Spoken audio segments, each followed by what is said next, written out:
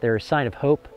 They're a sign of wildness. You know, I think they're a sign of like our true nature. I mean, I've been working with condors over 20 years, but if I saw one right now, I'd be as excited as you were seeing one for the first time. They're kind of the unsung heroes of the ecosystem. They're out there doing the dirty job that nobody wants to do, and at the end of the day, it's a really important one.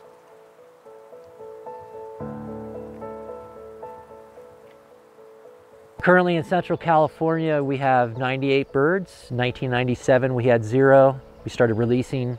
We've climbed from there to 98 in the last 20 years.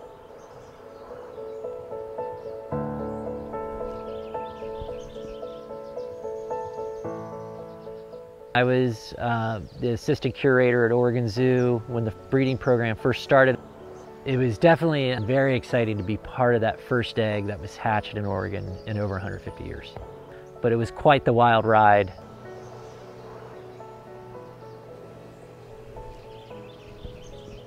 I said, if we run out of fuel, we might have to huddle with this egg to keep it warm. And at the time I was joking, but I was actually pretty serious. So fortunately, I didn't have to huddle with the egg. Incubator fired back up, 340 went on to hatch.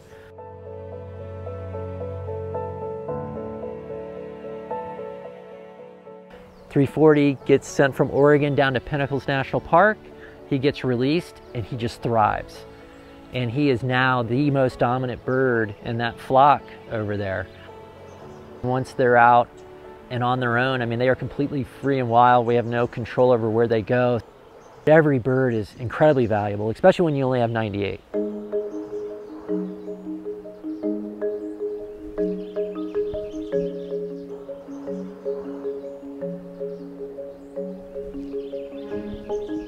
We know from our research that pretty much any condor out in the wild has been exposed to lead poisoning. It is the leading cause of death, so we take it very seriously. We try to trap the birds once, twice a year and take a blood sample. And on the spot, we have an analyzer that can tell us, give us a ballpark estimate of where their lead is.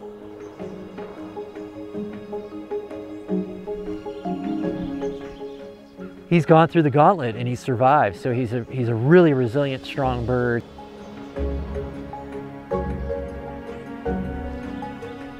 The single biggest thing people can do is, you know, if they have family that hunt, to get them to switch to non-lead ammunition. I mean, that is single. It's not only benefiting the condor, it benefits bald eagles, it benefits the whole ecosystem.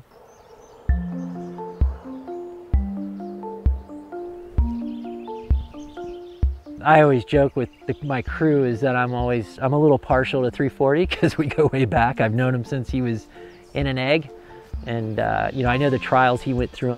So to see him out in the wild thriving is a real testament to the success of this project. I mean, he's really the epitome of what's been accomplished with condors.